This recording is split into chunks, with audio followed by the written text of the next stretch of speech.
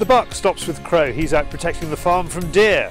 We have our new series, Gundog Summer Bootcamp. I'm on the trail of HS2, which is cutting some of the best English hunting, shooting and fishing in half. I am devastated, just the thought of it is frightening. We've got news, we've got hunting YouTube. Welcome to Fieldsports Britain.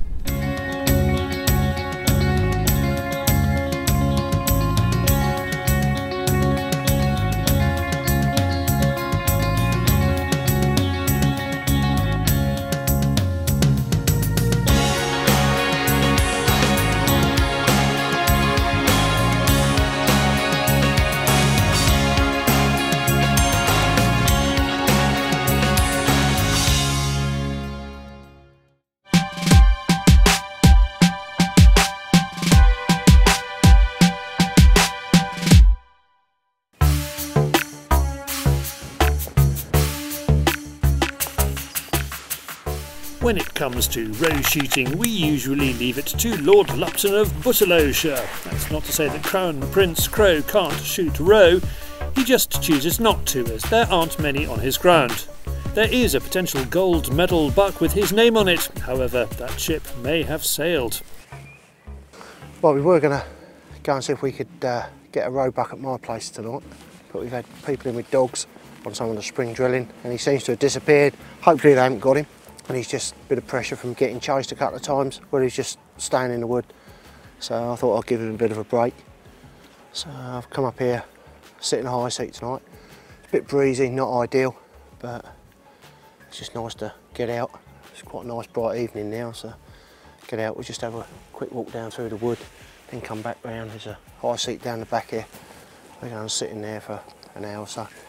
So we find ourselves on the ground where Andy gets a few days pheasant shooting in return for helping out with the cover crops. There are supposed to be quite a few here and doing enough damage for the numbers to be pushed back a bit. I was quite surprised we didn't see one down here on this nice bit of grass down this valley. I was expecting to see one down here. We often get bumped around here during the pheasant drives, don't we? Yeah, that's right. Yeah, when you do the pheasant drives, they're always running through here. It's a nice bit of wood here, they tend to like this bit of wood, so.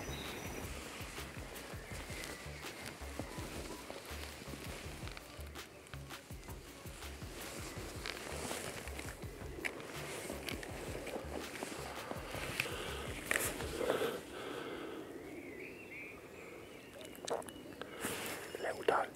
Can you see it?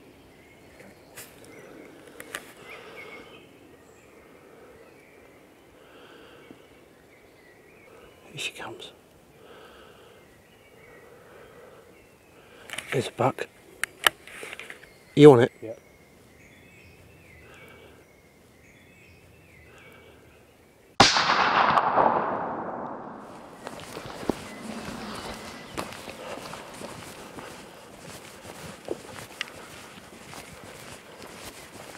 It's crashed down through here, there's all blood going down the bank here.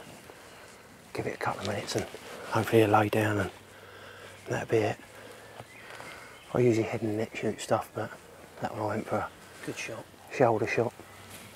That worked quite well, that we come around the corner and we was watching a doe and she was trotting up towards us, and as she was trotting up towards us, I mean the buck just trotted across, come across onto the track. Result. Come all the way through here, look. Right the way through. Blood pumping out all the way through here. Through here. Through here. Blood pumping out still. That's where he's got to.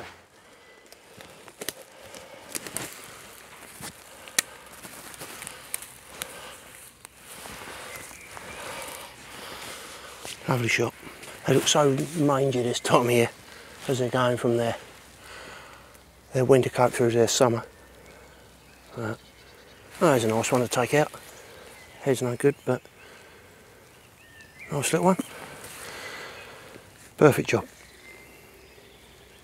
When I first looked at him, he looked really big. Not head-wise, but actual animal-wise, he looked quite big. But now we've got him, he's not that big, but pretty little thing, isn't he? Right. I think it's about 2 years, I think. Yeah, might be. Yeah, it's probably 2 year old. The one I got back at home, he's got a big spike, 2 spikes coming out the front, real big ones. He's a good 6-pointer, really good 6-pointer, and the coronets they're a lot bigger, twice the size of that, and he's a lot longer. See they're level with the top of his ears. The one I've got is probably up here, he's well above the ears. But no, he's a nice one to take out. So, but they, like I say, they look horrible this time of year when they're going from their winter coat into their summer coat. If you're going to do a shoulder mount, it's not the ideal time really, but you can always put the head onto another skin later on anyway, so it's not the end of the world.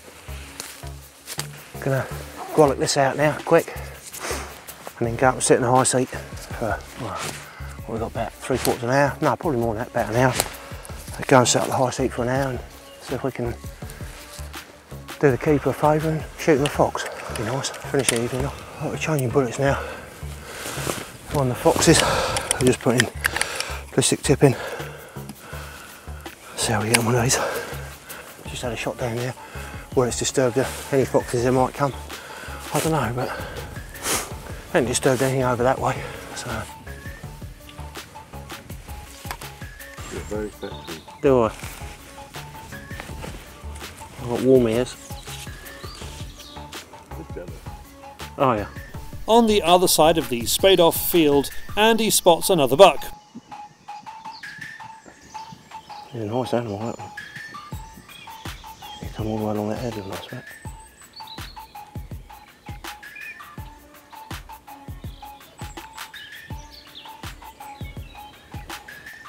Wind's just right as well. Blowing from him to us. See, he's got a bit of a lopsided head. Left hand side as you look at it, or right hand side as it is. A bit shorter. And standing there. See how they just browse on the brambles and on the blackthorn. Marking his territory. Marking it with his horns and digging the ground. Perfect shot. Be a good head next year. He ain't sure now, is he? Nice shot that. He come out of the wood over there. He just worked his way along. Very nice to watch him really. I've got one, I'm not greedy. I'm happy with that. Be there for someone else or be there for next year or another day. Now he's got the hump now. That's where we stopped and shot that one. We dragged him back up through. That's him barking now. He'll probably come running up here in a minute. You know something ain't right. Yeah, he's come back out. He's come back up to the edge of the wood now. It creeps into view, possibly curious about the small shape of the carcass below the high seat. 20 minutes later it walks into the thicker woodland behind and we head home. It's been a great evening stalk with meat for the table and a little more time spent understanding our quarry. Another freezer pleaser from Mr. Crow. Now something less pleasing. It's David on the Fieldsports Channel news stump.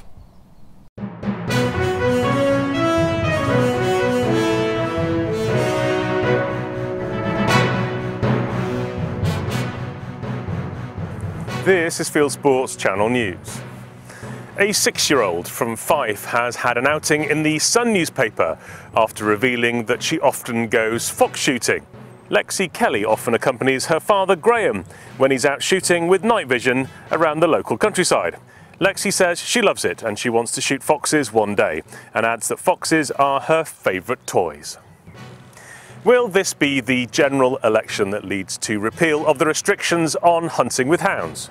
Tony Blair's Hunting Act came into force in 2005. There has not been enough support in the House of Commons for a guaranteed repeal since then. But what looks like a Tory landslide means fox hunting and even coursing could soon be legal again. It's been a bumper opening to the New Zealand duck season. It opened at the weekend and there are multiple reports of hunters reaching their limits early, like the three lads in this film by Muzz 308, who shoot 8 each before 8 AM. The American NRA has had an ad designed to appeal to hunters. It is the dream of the animal rights fanatics to suppress your most natural connection to the earth. Antis have been calling hunters perverted and evil for years. Now the NRA is turning the tables and pointing out where antis are inhuman and insane. And finally, a man in New York allegedly killed a squirrel because it gave him a dirty look. Police released this photograph of the crossbow they say belongs to Jonathan Mangia, who's 27 and faces charges of prohibited use of a weapon and reckless endangerment. You are now up to date with Fieldsports Channel News. Stalking the stories, fishing for facts. Thank you, David. Now, for people who hunt or shoot or fish or even live in the English countryside, opinion is sharply split about HS2. Almost everybody in England thinks it's rubbish. David Cameron loves it. I went to find out what all the fuss is about.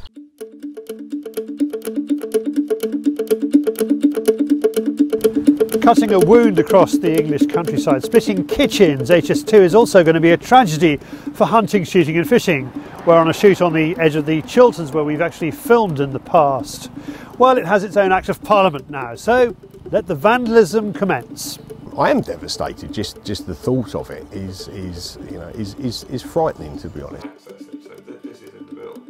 We're at Charles's shoot on his farm in North Oxfordshire, where trains will one day roar past at 250 miles per hour.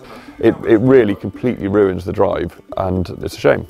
In 2006, when I'd viewed the place, thought, what a glorious bit of country, you know, how on earth did we stumble upon this? But it's got this great feature running through the middle of it in the form of a disused railway line. But in the event that was to be reopened, that would be a crying shame and probably spoil the place from our perspective. So the solicitors checked it all out and came back to me and said, look, there's absolutely nothing we can find to suggest that there's a possibility of it being opened or reopened or reinstated in any way. So I was quite relieved, but then I'd find out 4 years later that HS2 was coming right through the middle of the place and not actually on that line, but really crossing the disused railway line at perpendicular was just a crying shame. Another sport that's under threat from HS2 is fox hunting, with some of the most famous hunt countries cut in two. But I can only imagine it's going to be a real pain because yes, they can cross over bridges and things, but it's going to sever their country, and I can only imagine it's going to make life pretty difficult. Of course, I'm negatively affected as an individual by HS2, by a railway line coming past my home, through the middle of my farm, through my business, and that's of course a great shame. But looking objectively at it, it's a piece of infrastructure that will be in place and for generations to come. Trains travelling at 250 miles an hour means no wildlife on the track. HS2 will be a wall for wildlife, eventually cutting the country in two. But there is a kind of train track that's good for wildlife, a disused one. The branch lines that civil servant Richard Beeching closed in the 1960s have been an unexpected bonus for British wildlife. It's used as a real sort of corridor for all sorts of animals, and that's foxes, badgers, muntjac, fallow, roe, even magpies, everything, lots of things seem to go along it, but of course the game bird as well. So we release pheasants and partridges, and they inevitably then just keep walking. They don't know when to stop because they're not quite sure where my boundary is, so they just keep walking, and especially when we've got our neighbours who feed them pretty hard, so they just walk along and keep going, and we have a job to keep them on the place.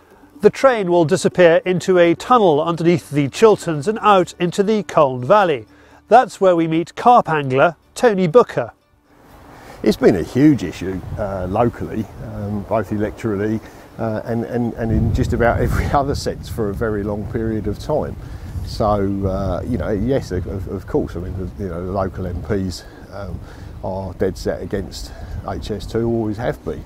and obviously, you know, that's largely because of the impact that it has on the community and areas like this. It's very difficult actually to find two people within that organisation that have got the same understanding of what the future will hold.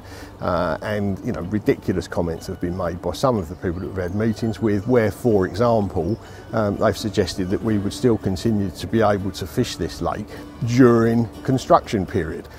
Absolute nonsense. You've been here for 20 years. If you were to look at it over this in 5 years' time and see either the viaduct or the lake filled in completely, and think to yourself, you know, no child will ever fish here again, how would you feel about that? As I said earlier on, I mean, it's a cliche word, but I would be devastated. I am devastated. Just the thought of it is frightening, to be honest. So why do the Tories cling to this project when, to the average Conservative voter, HS2 is more unpopular than Jeremy Corbyn? Martin is an angler and former Labour MP for Reading West. I'm not sure HS2 can be stopped, but we know for sure it's going to do damage to our rivers. We know that because the government have admitted that the tunnelling required for HS2 is going to damage chalk aquifers that feed rivers like the Colne and the Chess and the Misbourne. We know it's going through areas of special scientific interest. It's damaging ancient woodlands. And I don't think it accords with the 25-year environment plan that the government have published. The government have made it perfectly clear they intend to leave the environment in a better state than they found it. I can't see they're going to do that with HS2. The government are legally obliged through the European Water Framework Directive to leave our rivers in a better ecological state. They're certainly not going to do that to this river if HS2 goes through as currently programmed. Countryside like this is not put here for your benefit by the railway companies or even the conservation bodies. It is for hunting and shooting. When HS2 comes, the animals and birds that live here will not be rehomed by the local council. They will be lost. If your sport is affected by HS2, please leave a comment below. It's hard to know what it'll achieve, but if we can bring enough people together, we might still be able to make a difference to this lunacy line. It's an issue that's really not going to go away. Now, earlier on we saw Crow tidying up roebuck around a pheasant shoot. Another pheasant shooting job to do is summer dog training.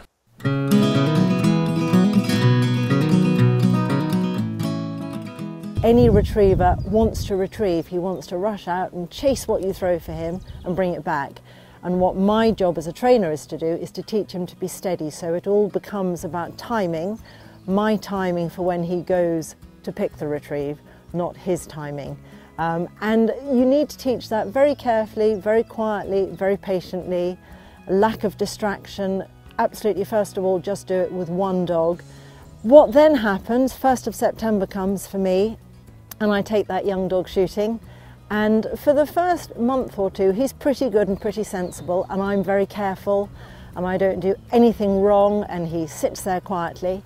And then both he and I relax. And as the season wears on, I'm aware that my young dogs and the older ones just start pushing me a bit. The older dogs will see a bird come over that they know has been shot, and their bottoms lift off the ground and they're looking at it and they're looking at me and they're taking a step towards it. And I probably get a bit casual and give them the command to go and fetch it. So really I've given in to the dog's timing rather than mine. And if I'm unlucky, the young dog also picks up on that, and as I send an older dog, the young dog might even go too.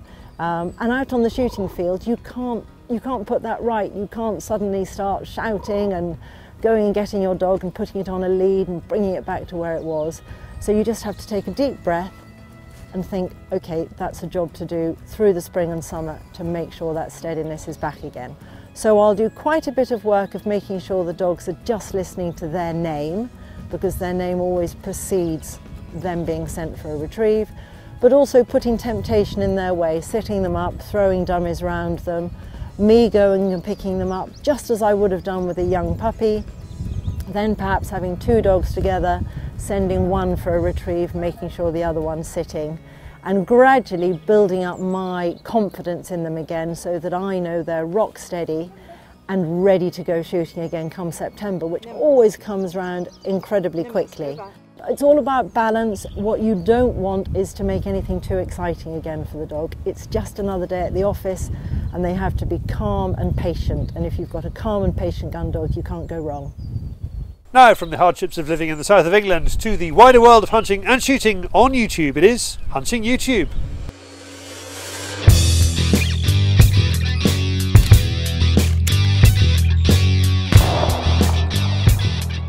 This is Hunting YouTube, which aims to show the best hunting and shooting videos that YouTube has to offer. Dog work dominates YouTube this week. 7 Valley Ratters are enjoying New Year's Eve at the chicken farm in this film just out, with 150 rats killed. On the other side of the world, Choppy Dog is about 7 months old and has been hunting for just 3 weeks for free-range wild pork to feed the Clay Tall Stories gang in New Zealand. This film shows 2 hunts. And back in Europe, Lucas Mikalev introduces a film that's partly in English and partly in Italian about shooting woodcock in Sicily over English setters. Batu 2016 is an extraordinary selection of driven game hunts, shots, misses and leave it alones by Guillaume Rieland, who only puts out a few films a year, always good. It's a similar idea on Hunting Fishing TV, which is after Wild Boar in this film, offering what it calls fragments of interesting moments. In the second part of German hunting magazine's Halali's trip to South Africa, the 2 editors are after springbok and impala, plus a spot of fly fishing. Merkel is sponsoring a new series on the Service UK channel. The first of the season has Owen Beardsmore and client after an old trophy roebuck. And finally to Sweden, where Kevin Olsen records an incredible day on the geese, just posted on YouTube. That's it for this week. I have put all these films into a playlist for you. Click on the link or check this film's description. If you have a YouTube film you would like us to pop into the weekly top 8s, email me the link, charlie@fieldsportschannel.tv.